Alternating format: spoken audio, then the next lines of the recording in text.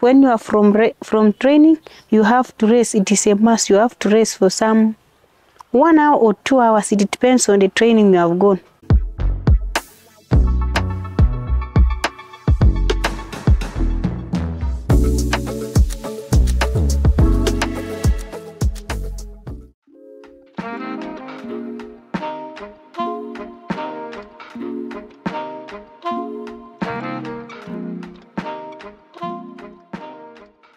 Sleep is the cornerstone of recovery.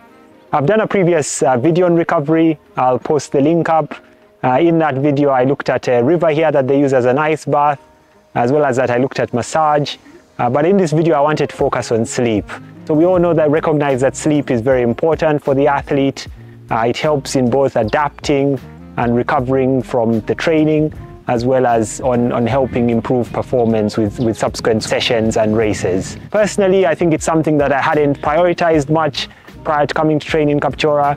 Working as a doctor, I was doing shift work, working night shifts. It was really interrupting and resulting in me not getting enough sleep. Having these training blocks has given me more flexibility to allow to focus on that aspect of my recovery. Now, we know as well that there's variability in terms of how much sleep we all need. There's genetic differences in the quality of sleep we get and therefore the amount that we need. What I've observed here definitely is that the athletes here tend to get a lot more rest. They're both sleeping more at night as well as getting rest in the day. I've also noticed that the athletes who are getting full sponsorship, the athletes in elite camps, have a better opportunity as well because they don't have other commitments to meet in the day, whereby they can then focus more on their sleep. I thought with this video as well, I would talk to athletes here and find out more about their sleep pattern and their thoughts about sleep. And here it is. In that side of sleep, when you are from training, you have to rest. It is a must. You have to rest for some 1 hour or 2 hours. It depends on the training you have gone that day. So you have to rest so that tomorrow you wake up when you have some energy. Also at night, it needs now you rest earlier. You have to eat earlier so that you can rest enough. And you wake up tomorrow very early in the morning at 5. At 8, I have to sleep at 8. Yeah, if you rest earlier, you can perform very well. For the good performance, you need to have a very good sleep and enough rest, because you need to rest to have more to recover your body very well, so that to help you when it comes to the issue of competition, it will be okay. Now, to me, after speed work, I rest for 2 to 3 hours for good recovery.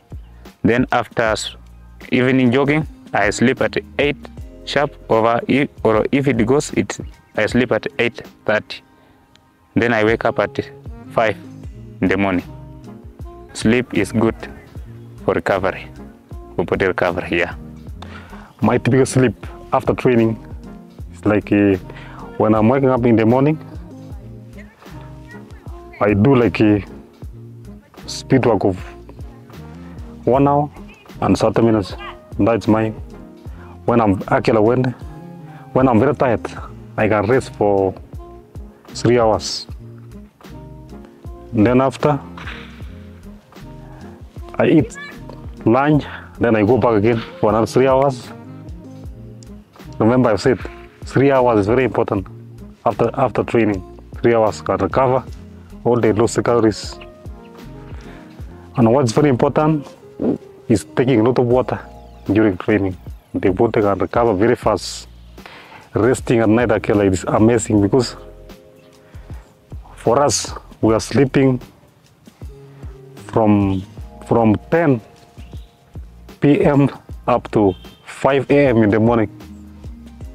That is too much now. I think the body will have recovered now completely.